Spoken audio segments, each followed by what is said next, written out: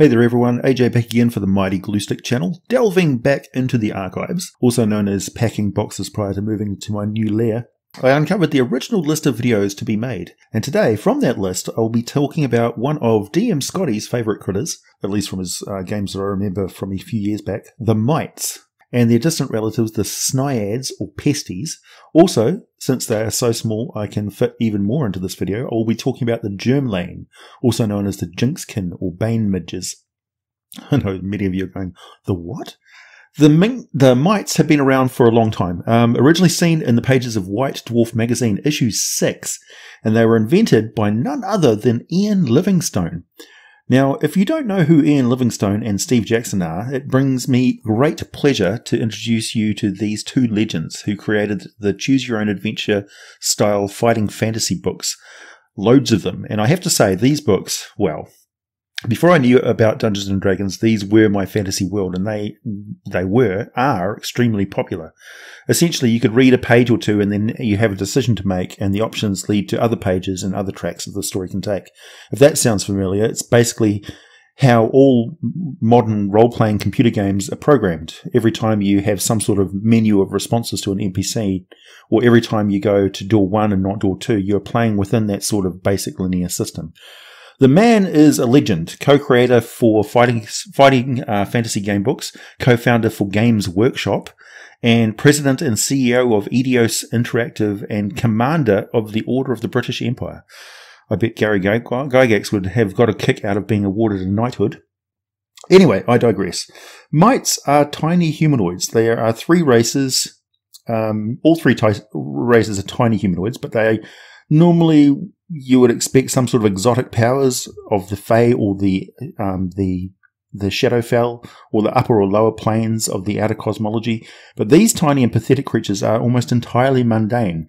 The Mites were perhaps once an offshoot of the Gremlins, or some other Fae creature, who became residents in the mortal prime material worlds.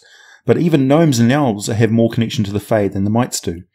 Mites are a mere 2 feet in height. They have large heads with hooked noses and bat-like ears, giving their head a kind of a triangular shape. They have scrawny bodies and evil expressions, and, well, at least that's the only expression that big folk normally see.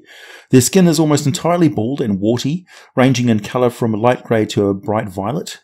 Most wear ragged clothing of some kind. They inhabit networks of very narrow tunnels above and below main dungeon corridors, and their scurrying feet and high-pitched twittering voices can often be heard by adventurers delving deep into lost ruins.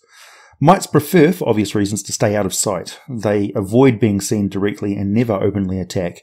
They attempt to ensnare the lone adventurer or unwary straggler using trapdoors, nets, tripwires, spikes, pitted springboards, spiked springboards, bags of glue, and other such means. They'll even collapse corridors and things to isolate people. Once they nab one of the big folk, they swiftly gag, blindfold, and bind them firmly with heaps of ropes, and then drag them away from their allies, preventing anyone coming to the rescue. Those captured by Mites are thoroughly robbed, stripped down to their bare skin, often bound to a heavy rock, hung upside down or locked in a cramped cage, and frequently soundly beaten. And then, sometime later, they're all returned, still naked, bruised and bleeding, hands bound in sack over their head, dumped into the main corridor of the dungeon, and at the mercy of wandering monsters who happen to catch scent of them, hear them stumbling around, or just happen to run into them. The best way to deal with Mites, as soon as you suspect there are any around in large numbers, and there usually are in large numbers, is first to smoke them out of their tunnels, blocking or covering all of the other exits, which is difficult because they're always very well concealed by stacked up rocks.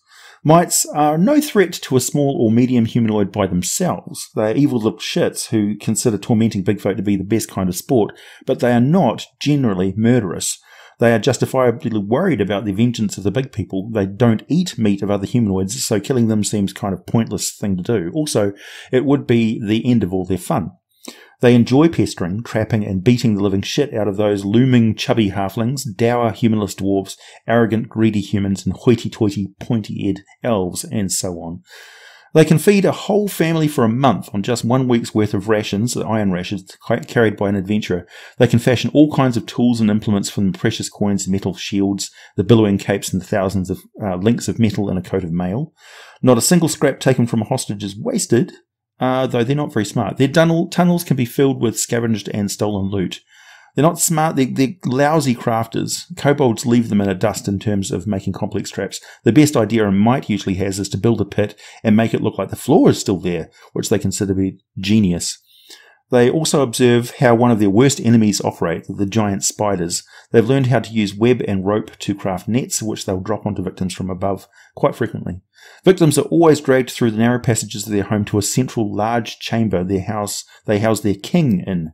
He's always the Mite equivalent of a mighty hero, and he will be perched on a tiny Mite throne, lording over his captives and ordering around his little people. The central chamber also houses the women and children, and an observant adventurer will note that the male mites have a central bone ridge on their skull that connects the bridges to the bridge of their nose, which the females and children do not possess. Also, the males grow a little small goatee beard.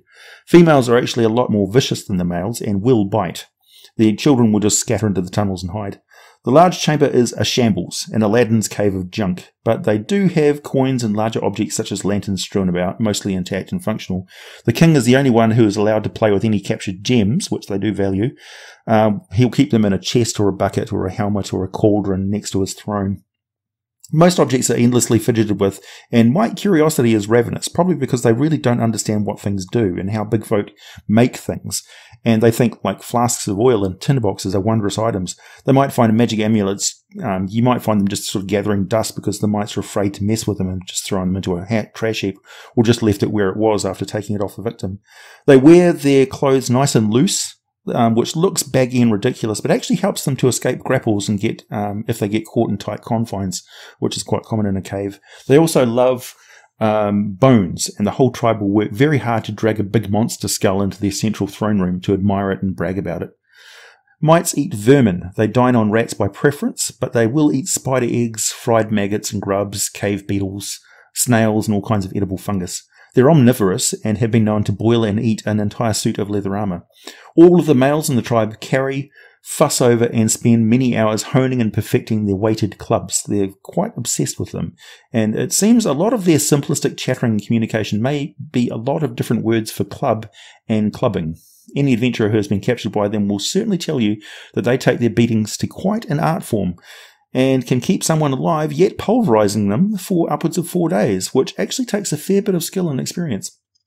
Mites are far, far from the top of the food chain. They are considered to be some sort of a lovely starter dish at the banquets of evil giants, particularly stone and fire giants, though cloud giants are also known to indulge, and, well, hill giants will eat damn near anything. The distant cousins of mites are the Snyads, or pesties, who you can spot them by their height difference. They're on average 2.5 feet tall, plus they have a full head of filthy hair and are a light brown colour. Snyads live in small, tight-knit family groups. They have actual marriages between individuals that last for life.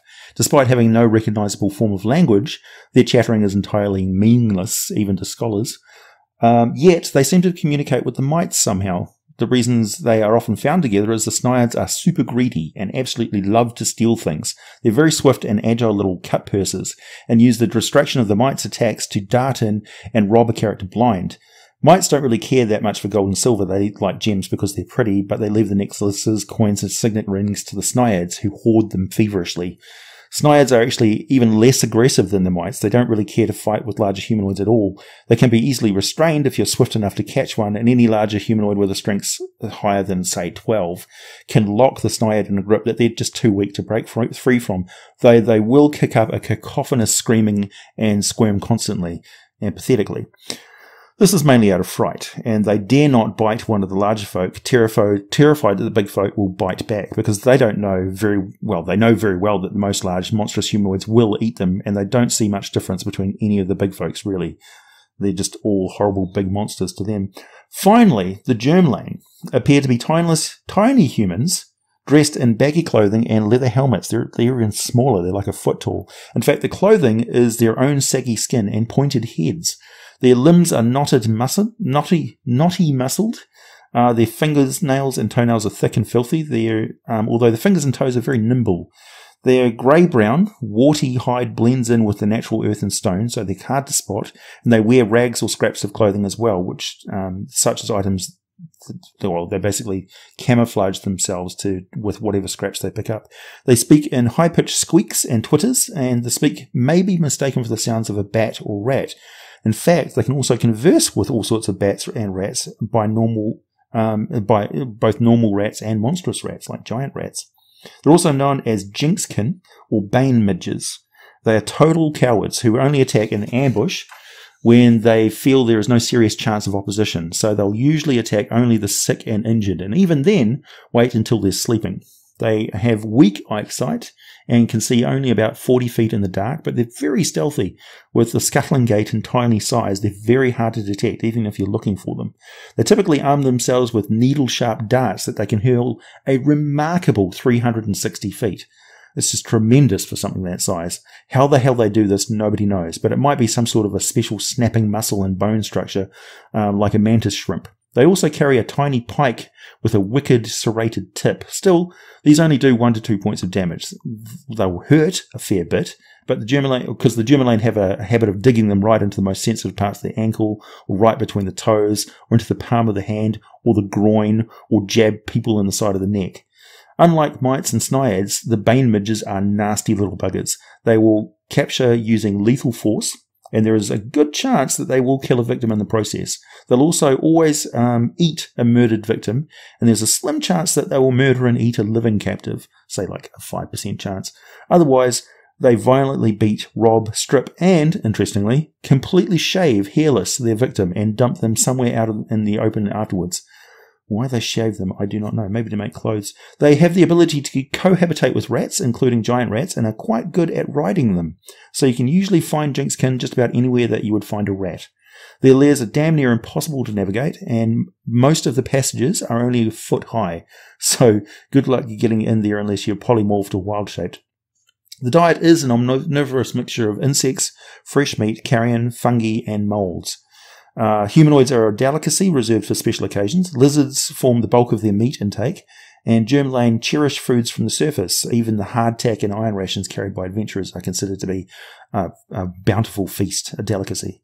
If the Jermlaine can identify which adventurers carry bags of food, these are stolen as enthusiastically as treasure pouches. And Jermlaine have a fondness for rarities such as sugar, candy, and preserved fruits, so you can leave little offerings of those to distract them. Such items can be used to entice normally malevolent Jermlaine to leave an adventurer alone, at least temporarily. Jermlaine are opportunistic brigands with a lot of more intelligence, but even less size than mites and snyads, because they're actually distant relatives of gnomes who predated on unwary travellers in subterranean regions.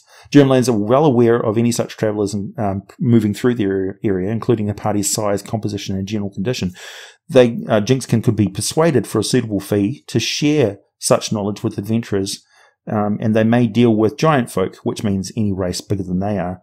If they're bribed or given access to plentiful flow of victims or riches, they'll never ally themselves with truly good aligned adventurers, although they may, in a moment of craftiness, pretend to enter such an alliance, regardless of their spoken intentions. They'll usually either lie to or turn against their larger allies.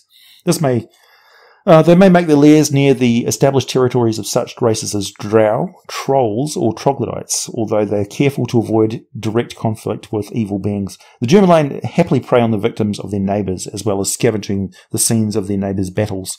Jermlaine may actually act as watchmen for their neighbours and alert drow, for instance, if slaves have escaped and are moving through the area, provided suitable terms can be agreed upon for a reward. They unintentionally act as garbage men, cleaning the subterranean regions. Dead animals may be used as food or supplies, while dead humanoids are taken away to be searched for valuables or used as food and fed to their rats. Because of this, adventurers seeking the remains of a slain companion may seek out the local Jermlaines, since they may be aware of where the remains are located. They may in fact hold them for ransom.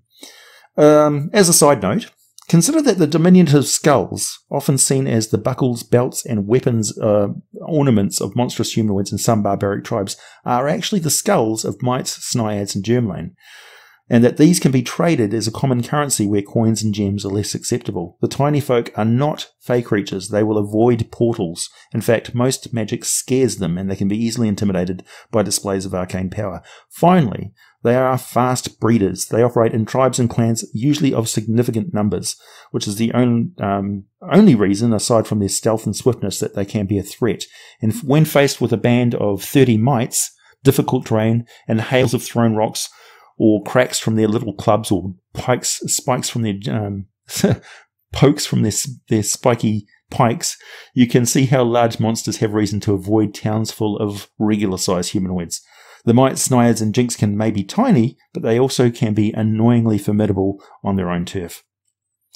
Just a reminder, if you've not subscribed already, feel free to do so. Be sure to hit that notification bell as I upload from the other side of the world sometime in your future. For access to all the scripts and 1 week advanced access to these videos, consider becoming a patron of the channel on Patreon for a minimum, just $1 per month. Join the community on our Discord server. Come say hi. Please avoid our more outlandish conversations. Also, if you want to pick up a new video game at a significant daily discount and help me out in the process, check out the daily deal on Chrono. Link in the below in the description text. Also, there's some merchandise which I'm slowly making and putting up for you if you want to buy something to support the channel and look cool on your desk or person. As always, thanks for listening, everyone. I'll be back with more for you very soon.